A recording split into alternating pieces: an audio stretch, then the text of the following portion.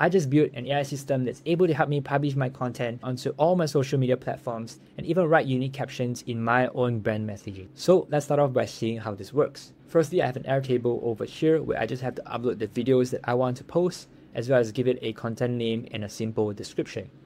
Once I change the status to ready to upload, I'll go into my n8n workflow, and all I gotta do is to click execute workflow, and the publishing agent will create a unique caption for me and upload my video onto all my social media platforms. Let's give it a moment and see what we get. Alright, now that's completed, let's go back to Airtable first. You can see the status for this video has been changed to posted, and you can take a look. The best way to identify a great friend is how they react when you win.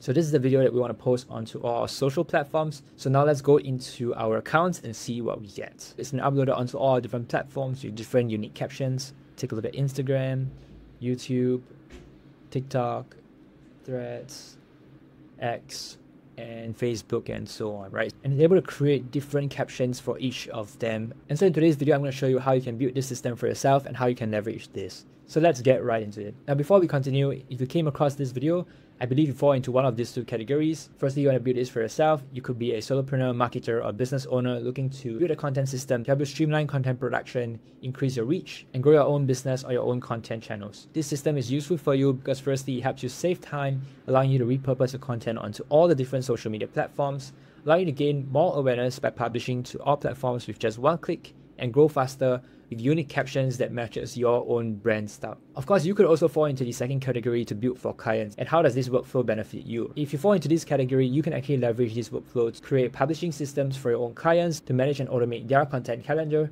You could also sell this system as a service by packaging it as an offer and help your clients increase their reach with customized brand-specific posting schedules and captions as well. Now, this specific workflow is built on n8n, a no-code tool, which allows us to customize different types of automation systems for our own use cases. By using this system, you firstly don't have to pay for expensive tools like Hootsuite, and on top of that, this system is also flexible and customizable to your own unique needs. The greatest value about a no-code system like this is that you can actually customize how you want the system to run based on your own brand or client's needs.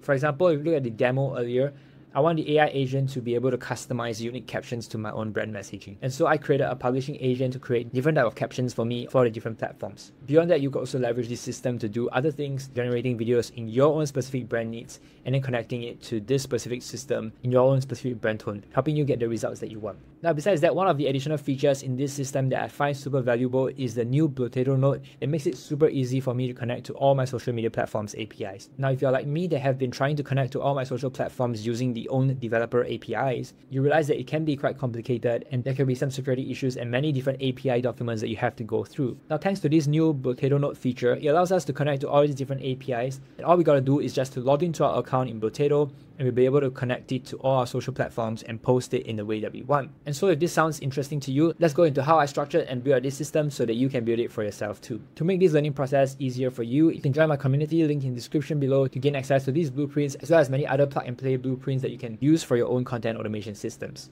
Now let's go into how this actually works. First off, let's start off with Airtable. In my Airtable build, I have two main tables over here. The first is the main table.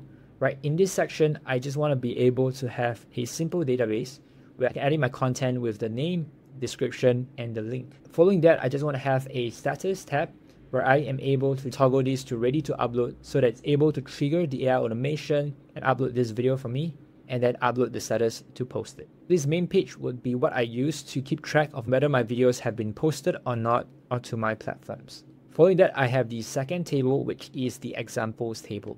This is what I use to actually help me create different types of captions for each of the different social media platforms. I have one for every single platform that I want to upload, from Instagram all the way to Threads. And then for each of them, I have an instruction section, as well as 3 different examples. Let's open this up to take a look. You can see I have an instruction of how I want the caption to be like. I have some examples so that the AI can reference these later to write the captions for me. And so later on in the workflow, the AI would actually reference this to generate the captions for us. Okay, and that's it for Airtable. Now let's go into n8n to see how I build out the automation system. Let's take a look at n8n over here. I have 2 main categories. The first one is the get video and create captions category, where I will get the video from Airtable and then create captions for us. The second part is to post the video to all my social platforms over here, and this is where I mainly use the Potato node to help me do so. Let's start with the first section first to see how this works. In the first section, I start off with a manual node so that I can execute by clicking manually. The second one is the search record node for Airtable. This is what I want to use to retrieve the videos that I have on Airtable over here. So all I gotta do is to have an Airtable node. The operation is search, and I want to connect it to my credential. And to get a credential, you just have to go into airtable.com/create/tokens. Make sure these 3 scopes are given. Give it a name, and then you want to give it access to the Airtable base, the one that we have over here. Now, once you have that, you want to choose your base and your table, and then we want to filter by formula. I'm going to set it status to ready to upload. This is so that the Airtable will only get the video that I set ready to upload and post these videos for us, right? So for example, if I were to grab this, change to ready to upload, it will post this specific video for us. Once that is completed, you can see over here, this is from our previous demo. It actually gotten the boss baby video over here because we set it to ready to upload earlier on. Once I have the information over here, I have the name, the description, as well as the link. This is where I can pass to the caption agent to craft the captions for us. Now, before we go into the publishing agent, what I want to do next is to create a code node. Now, why is that so? Is because I want to convert the format of the link to be able to use for uploading to Bluetato. So if I go into the API for Bluetato over here, you can see for upload media, it will be good to have the format of the Google Drive link to be in this specific format. What I actually did is I went to ChatGPT and asked it to create a JavaScript node for me to convert my type of link, which is something like this, to a link that looks like this. So if you take a look at n8n, come back here, I created a code node and I have this JavaScript code over here that helps me transform the link over here to this specific format. And this will be useful for me to upload to Bluetato later on. Okay, once that is completed, now we're going to go into the publishing agent. This is where I have an AI agent node. And firstly, I'll connect it to an AI model. I'm going to use something called OpenRouter. Okay, OpenRouter allows me to connect to different types of models like GPT, Claude, and so on. So I like to use it because I just have to create one account. So to do so, just have to go into openrouter.ai, and you just have to create an account here and add in some credits. Okay, and then you want to get your API keys over here. Once you get the API key, go back to n8n, create a new credential, add in your API key, and then you can select the models that you want. So there is a lot of models here, which makes it very good. I'm going to choose GPT 4.1 mini for this example. Okay, and once that's done, I will give it a tool. Right, so for this AI agent, remember, I want it to be able to use these examples as reference. So I'm going to give it an Airtable tool, and I want it to be able to search records. I want the base to be the ultimate publishing system that I have over here, and then the table would be the example table over here. And then I'll set it filter by formula defined by the model, so the model will decide what to get from this table, okay? And then I want it to return all. So what this does, if you can take a look over here, is that it actually gets the instructions for each of the different platforms so that it can use to craft its captions later on. Once we have these two set up, let's go into the publishing agent to see what kind of instructions we give it to write the captions for us.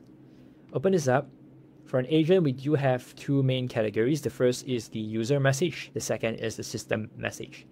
So the user message is what we send to the agent, and the system message is the instruction on how it should craft the output for us. To start off the user message, I just want to give it the name and description of our video. So if you open up the previous note over here, search records, you can see I have the name and description given in the Airtable over here. So what I do is I will pass this over by drag and drop. I just have to paste this in. I will just type name and description over here so that the AI know what's the name of the video, as well as some main descriptions that it can use to create the captions for us. Once this is done, I want it to set require specific output format because I will have the output in JSON later on. We will go into that in a little bit, but let's open up the system message first. Okay, and I'll start off by giving it a role. So I tell it that it's a social media caption generator that creates platform specific captions for a given video. I want it to use the platform styles and guidelines and real examples stored in Airtable. I'm also going to define the tool that's going to use. So remember, we have the get examples tool over here. So if you go into the system prompt, I want to make sure the name is the same. The tool is the get example tool, and I want you to call this tool to get the example reference to craft unique captions for each platform. After defining the tool that it's going to use, it's given a name and description of a specific video. Using that, I want you to craft unique captions for the video for each platform. And the steps are as follows: call the tool and get the examples, and then craft the unique captions for each platform using the instruction and examples, and then return the output in the JSON format below. And then lastly, how to search for instructions. I wanted to filter by platform equals to the platform name. Right, take a look over here. You want a platform to be the platform name. And then lastly, I want the output to be in this specific format. And what this does actually is to help me separate all the output for each of the platform. What this means is that instead of returning one full text for me, it's going to return individual captions for each of the platform that looks like this, so that I can map it to all my different accounts and post different captions for me. After setting required specific output format, go into output parser and make sure the output example is in this JSON format. And there we have it. We will have the captions generated for us uniquely for each platform. Now that we have reached this part, we are completed with the captions. The next thing we need to do is to upload them, and we are good to go. The next thing I want to do is to connect it to Built.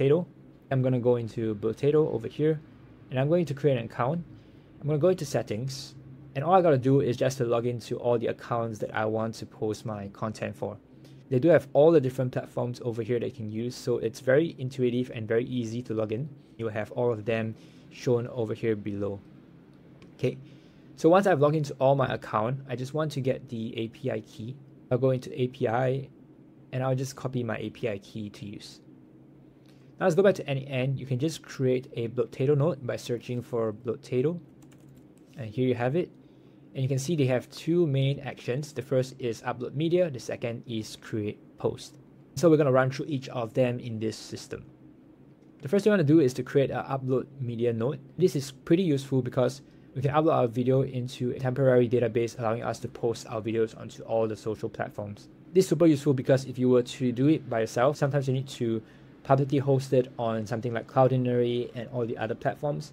But with this upload media, it allows us to directly retrieve the video from our Google Drive link and then just upload it into this temporary database to upload to our social media platforms pretty seamlessly. And so what I need to do is to just get the URL from the code node earlier, drag and paste this in, and then the operation will be upload, and we're good to go. You can see this video has been uploaded over here.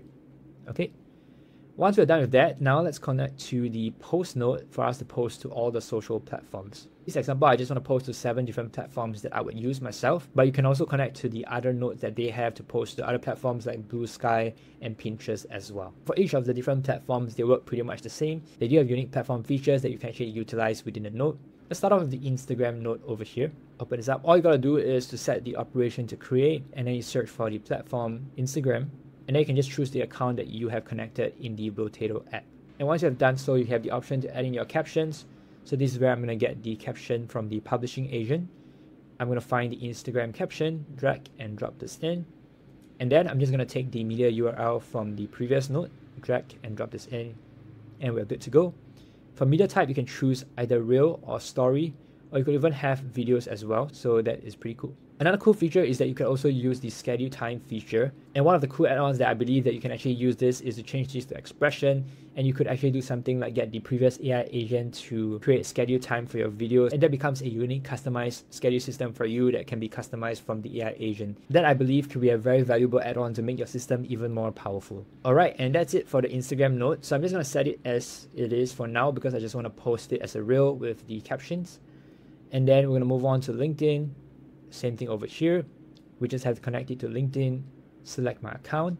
I just have to drag my captions from my publishing agent as well and pass the media URL from the previous node. In LinkedIn, you also have the option to choose the LinkedIn page, so you don't have to just post on your LinkedIn account. You could also post on the page manage as well. You can also schedule the time for the post as well over here. Same thing here for the rest of the platform. For YouTube, we just have to connect to the account as well, get our captions, media URL, and then you can select the privacy status, notify your subscribers, and so on. So this is more YouTube native functions. And now let's move on to Twitter, which I think has an amazing feature that we could actually do as well. I just start off by posting a simple post. But one of the key things about Twitter is that people usually like to write threads as well. So they do have this thread option, which I think is a super cool add-on where you could actually add in the thread post, and you can have the previous agent to write out different threads for you. So for example, my previous agent was customized to write captions, but imagine an agent write threads for you in this specific manner. You can create unique threads for your Twitter posts, as well as add in media for each of the thread posts. So that is a pretty cool add-on. And then the same for TikTok. I just have to connect it to the URL and then get my captions from the previous output. And TikTok is one of the most complicated and difficult API to connect to if you have to do it manually. So using this Blotato node really saves a lot of time and makes it a lot easier for me to just connect it to TikTok. And then similarly for threads as well, you could also add in threads just like Twitter. And I connect my unique captions from my publishing agent, as well as getting the media URL from the same node previously. And lastly for Facebook, I just have to select my account, choose my page, and then choose the media type to be Reels or video, and I'm good to go. And that's how I actually publish it to all my different social media platforms, and hope that shows you how easy it is to set this up and how you can actually do it for yourself, as well as utilize the features to not only use this workflow like how I did it, but also to customize it to your own specific needs by adding the thread posts or to post other content like your stories and so on that matches your own specific brand needs. Alright, and once this is done, all of this node will allow me to post all my content at the same time. And the last thing I want to do is just to update my Airtable once again, so that I am able to know that my video has been posted. So how I do that is to firstly create a merge node, and I'm just going to merge all of them back into one single flow again. Open this up. I'm going to choose the mode combine, and I'm going to choose combine by positions and number of inputs 7. Now this is useful because I don't want to loop it over 7 times and update my Airtable over and over again. So I just want to update my Airtable once to say that the video has been posted. Open this up, and I will choose the main table, okay? And I want to match the column by the ID, and I will find the ID from the search record node, drag and drop this in to make sure we're getting from the correct video that has been uploaded, and we just want to change the status to posted. And that's it. There you have it, your own very customized publishing system. And so I hope you found this video valuable and you're able to now use this system to manage your content better, either for yourself or for your clients. Now, of course, like I mentioned, one of the greatest values of content systems like this is that you can customize it for your own specific needs. So if you really want to go more in depth to build systems like these, get live support and help, I do have a community where you can go from zero to building your own content automation systems for your own use cases. We also have all our plug and play content systems that you can use right away, as well as ongoing community support to help you get to where you want to be. So if you're interested to learn more, do join the community, link in description below. Once again, I really appreciate you for watching till the end. If you like videos like this, do give it a like and subscribe, and I'll see you in the next one. Peace.